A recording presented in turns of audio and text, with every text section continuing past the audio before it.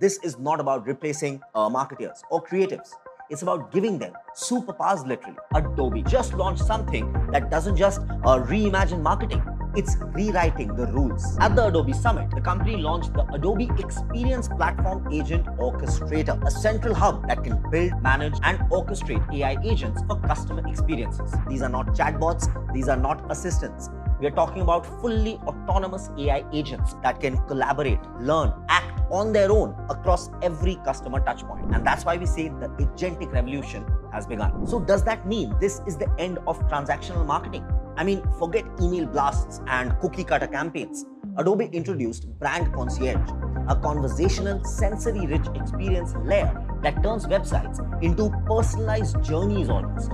I mean, just imagine an AI agent that knows your preferences, context, and even your mood, that can then guide you from curiosity to confident purchases. No pop-ups, no pressure, no discount ending in 15 minutes, just seamless, human-like experience.